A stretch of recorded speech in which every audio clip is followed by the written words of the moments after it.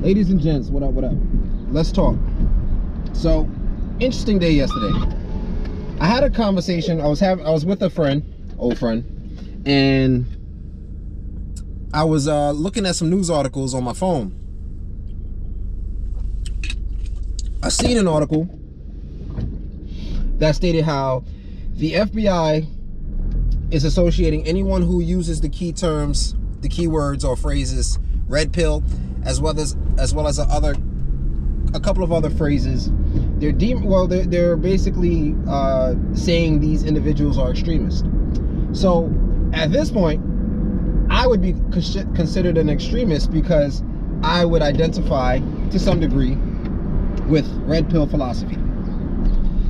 Before I get into my opinion, what's funny is that this person I was having a conversation with, I let them know, I laughed. They want to know what's funny. I told them about the article. And then they wanted to start having a conversation about if I'm red pill. And in general terms of how I'm talking to you guys, because for most of you guys, I'm sure, men or women, if you're watching, you're red pill to a degree because you're here. Because you're kind of conscious or aware of what's going on around you in this world, right? Because that's what red pill is to me. So she pulled up the definition. Oh, excuse me. Just finished eating, so she pulled up some definition out of one of these websites. Had all types of incel and black pill and all this stuff, and I'm just like,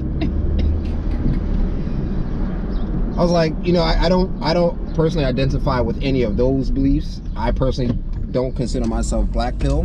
Black pill is more, I would think, I don't know really what it is, but I would think black pill, it's more so like a real negative type of pessimistic look on society, which I don't have. Never been an incel. I don't have problems getting women.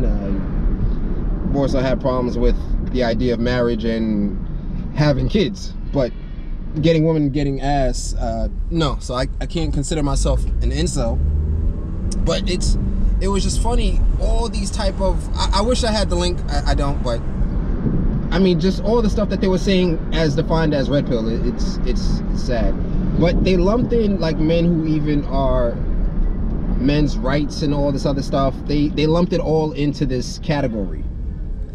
And as for the conversation with me and the person, and they also wanted to go back and talk about the Goldman Sachs video, and I just looked at them like, you're corny. And I let them know, like, I don't care what you think.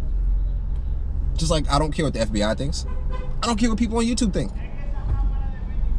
That's why I have my own channel, to create my own narrative, to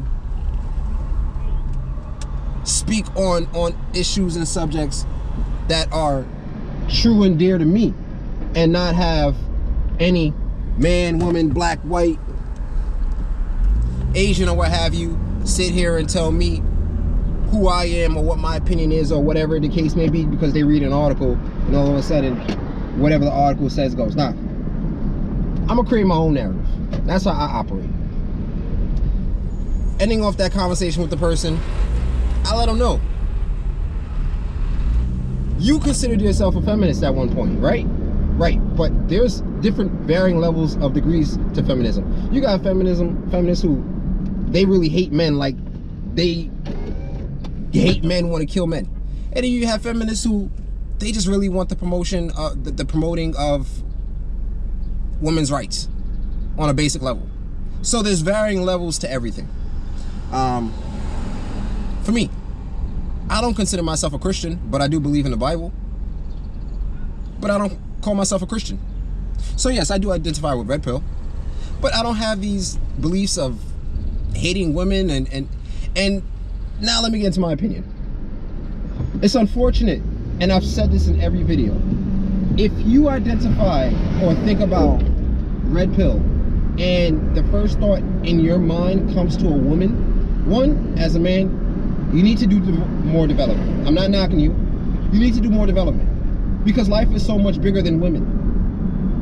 And a lot of I understand where the extremist ideas come from, because a lot of these things that are being spoken and taken in are coming from older men to young men who probably don't have fathers, uncles, and other forward-thinking men in their lives to kind of sit them down and balance them out. Like, listen, for example, with women, you don't have to hate women, but you do have to understand them. And in fact, I honestly believe that you can only do one of the two. You can either understand women or you can love them. But I don't think you can do both, because once you understand women, you're like, love but don't fall in love, if you know what I mean. Especially in this modern society, it's just not a good idea. But again, as a man, you have to figure that out for yourself. If you're hearing a lot of this stuff from different men at 16, you never had a girlfriend, and you know things are kind of tough for you trying to have a girlfriend, even though you want a girlfriend at 16, 17, 18, 15, 14. But you're seeing how crazy it is out here with trying to have that. You might have like pessimistic, negative thoughts regarding relationships, and so they categorize red pill as this nonsense. I mean, shit, it is what it is. I'm not sitting out here trying to freaking change the world. I mean, please. But red pill is not about women. Red pill is about understanding life. It's about understanding everything that's going around us, everything that is transpiring in the educational system. Once you realize that the educational system was set up to get you to be an employee, not to teach you great life skills to be a successful individual. No, that's not what school is about. School is about making you a great employee and putting your ass in debt to where you're tied for your job for life. If you break out of that thought process, you've been red pilled. If you look back and say, damn, there's a freaking fast food spot on every corner in the hood.